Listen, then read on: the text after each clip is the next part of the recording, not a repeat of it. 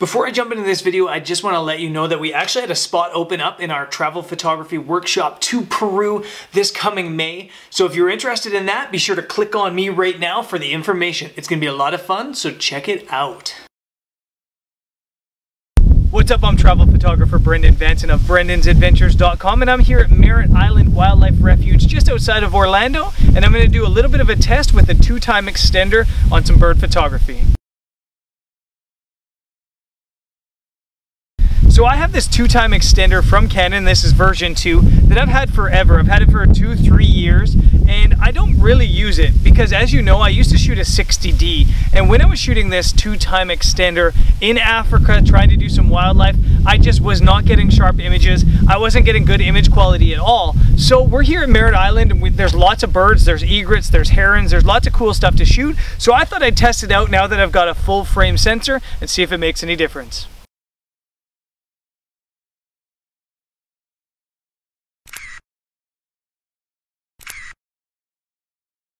So the biggest problem with the 2-time extender is it really slows down your shutter speed. This is a 70 to 200 millimeter f2.8. When you throw on a 2-time extender, it drops that down to f5.6. So you lose a couple stops of light and it slows down your shutter speed considerably. On top of that, I'm now at 400 millimeters. That means if I'm trying to get a sharp shutter, I'm going to need at least 1/800 as a shutter speed, 1/800th of a second as a shutter speed, or I'm probably going to get less sharp images. And since I've lost those 2 stops of light, I need to do something about that. So the way you can do that is bumping ISO.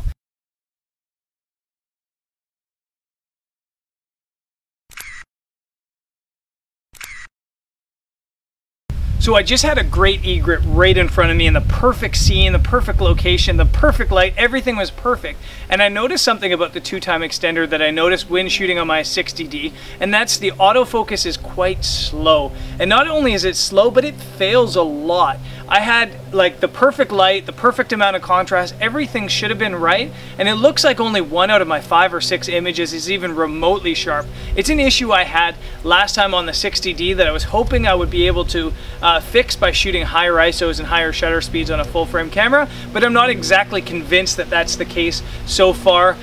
We need to do some more shooting to figure it out though, so let's get at it.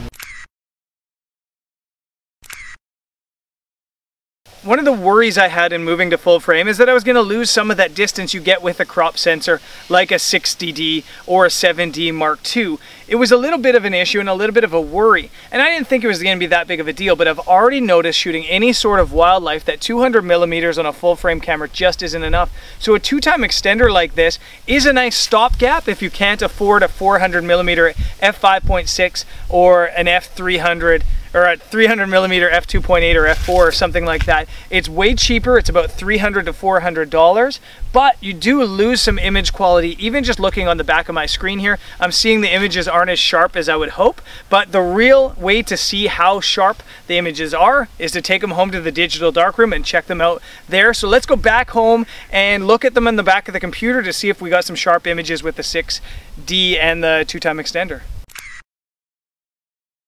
So what's up, mother photographers? I am back in the digital darkroom. It's actually been about a week since I took those photos out at Merritt Island Wildlife Refuge. This road trip has been just so jam-packed, so busy, that I haven't had time to get behind my computer at all and do any sort of photo editing or look at images or do any video filming or anything. We've been on the road a lot. So as you can probably tell by my beard and the disheveled nature of perhaps the room around me, if you can see it, it's been busy and I've been just struggling to find time to do some work. But I'm here in the digital darkroom and I thought I would take you through those images from Merritt Island Wildlife Refuge that I shot using this 2-time extender. This is the Canon 2-time extender version 2. I shot that with the 70 to 200 millimeter f2.8 version 1 IS lens. Now I have the 60 millimeter, or I have the 60D on right now. The 6D that I was shooting all the images on is taking the video right now, but I'll show you how it works in case you didn't know how an extender works. Basically, you have this piece of glass here. You pop that off, and then you take your lens off or your camera off. Chicken before the egg, whichever one comes first. And then you just put the extender on your camera, like so. and then your lens goes on top of it both. So now it just fits in between the two of them. So that's gonna magnify your lens 2 times. But as you're gonna see from the images that I'm about to show you, there are definitely compromises. The image quality hurts, to be honest. I just took a look through the images. I was expecting better results than I got. And yeah, the image quality kind of isn't good at all. But anyway, I'll show you the images to show you what I'm talking about right now. So I'm gonna buzz through these images really quickly and show you kind of a brief overview of what we shot out there. And you'll be able to tell they're not great bird images. The birds were a long ways away from us.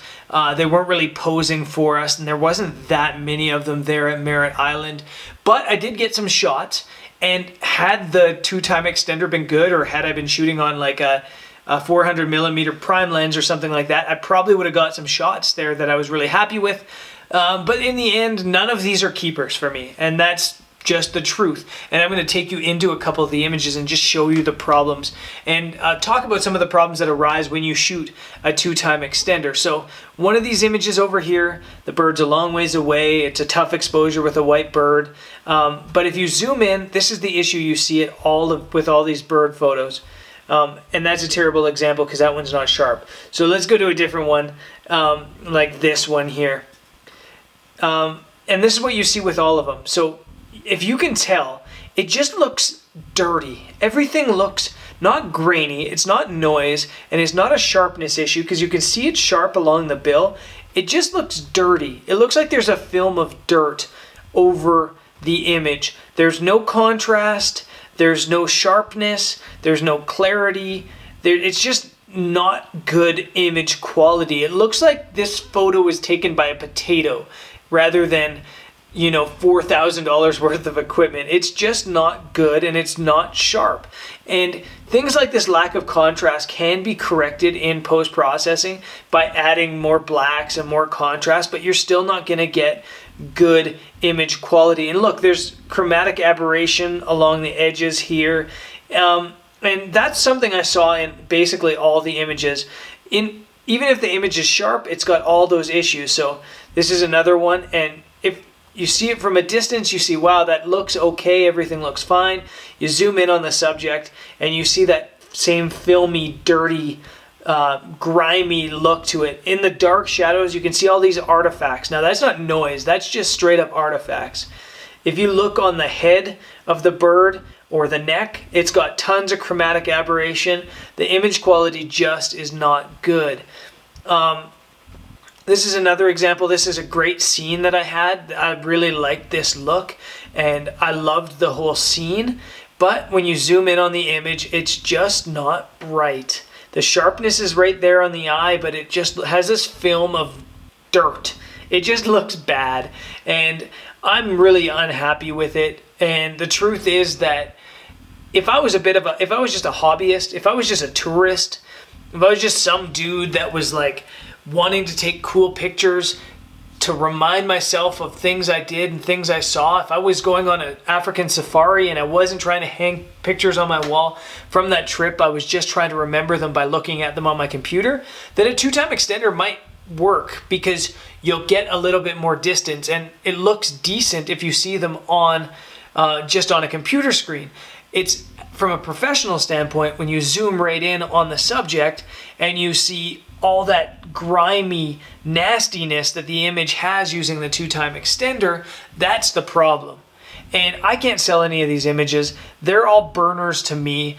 Yeah, they're all burners. Another one of the issues you get with a 2-time extender like this is autofocus. The autofocus is incredibly slow when you add a 2-time extender. And when you're shooting birds in flight, for example, you need that speed to be there. You need to be quick on the toes, and you need your autofocus to follow right along with it. And I missed, I'd say 80% of my bird in flight sequences. This is the only one I got. It looks cool, but again, you've got that filmy, grainy, sandy look on all the images. And the truth is, with the 70-200 and the 2-time extender, I thought, you know, maybe it just can't handle noise. I shot images at ISO 100 on a tripod, mirror locked up, zoomed in on live view to make sure the focus was there, you still get that nasty look when you zoom into the photos. So to give you a bit of a comparison to see what it should look like rather than what it looked like with the 2x extender, I'm going to show you a couple images from the Everglades. Now, the Everglades images are still confidential, so we can't talk about them because I haven't done the video and article for them yet. It just works with this. So I'm going to buzz you into a couple of these images and show you what it should look like. But this is going to be in a bigger video on the Everglades and the Florida Keys later on. So let me just zoom into a couple of these images and show you. This is a cormorant shot at 200 millimeters at 5.6, and it's not loading, but you can see the sharpness right around the eye, and there's no filmy nastiness. Let's go find another bird here. This is an interesting one because this is a egret, and I shot this f2.8 from close range, or f3.2, and getting sharpness at this range would be tricky, or is tricky. You can see this sharpness right here. You can see the clarity in the image and the color contrast. It's beautiful when you do it right and you don't use an extender. Let's grab another image quick just to show you that it's not an accident. Let's go for a gator. So if we open this gator up, zoom in on his eye, which is what I believe I focused on, you can see again, it's sharp. And there's none of that nastiness all the way around the teeth. You see how clear and crystal that is. That's how an image is supposed to look. So that's why I'm never going to use the 2x extender again. That's why the 2x extender is dead to me. It's gone. I mean, it's as good as trash. I feel abused, to be honest, by the 2x extender. I've been packing this thing around for almost 3 years on the hope and belief that it was going to work once I had the 60, once I had the full frame, that the image quality would be good and I'd be able to get something out of it. And it let me down. So not only am I sad about the $250 some I spent on it in the first place, I'm sad because I packed it around for 2.5, 3 years. An absolute waste of space in my bag. But that being said, as I mentioned before, if you're just a hobbyist or you're just a tourist and you're going on a trip to Africa and you don't want to pay for a 400mm, 500mm lens and you already have a 200mm lens, then it might be a good option for you. But I still don't think it's that great, and you might as well just go to like a lens rental company and rent a 400mm lens for the week or 2 weeks instead, because it's going to be the same price and you're going to get better quality. Again, that being said, if you want this 2x extender, I'm going to send it to you. If you want my 2x extender, I'll pack it in a bag, in bubble wrap even, and send it off to wherever you live. All you have to do is pay for the shipping, and maybe like, you pay me $20 for a bottle of whiskey so I can forget that I spent $250 on this and carried it around for 3 years. Give me $20 in shipping and I'll send it to you. So post in the comments if you want this and I will arrange to send it to you because I want it out of my bag that badly. Anyways, people, that's it for the show. If you want to see these images like in depth and high resolution, you can head over to my website, brendansadventures.com, right now by clicking somewhere around me at this very moment. And it's going to take you to the article I wrote about this, as well as the 100% crops on the images taken with the 2x extender, as well as some of the images taken in the Everglades for comparison, just so you can see the difference because it is extensive. Yeah, before I go, I also want to remind you about that open spot on my travel photography workshop in Peru with Tiffany Vust. We have one spot open. It's going to be awesome. The trip starts May 1st. And yeah, the info is right around me at somewhere around me right now as well, so just click on that if you want more information. There's lots of really cool stuff still coming up on this US road trip. We're going to Disney World, we're going to Universal Studios, we're going to the Florida Keys, the Everglades, and then back across the country to hit up spots like Utah, Arizona, San Francisco, Sequoia National Forest Park, or whatever it's called. There's lots of cool stuff, so be sure to stay subscribed and stay tuned. I'll catch you later. Peace.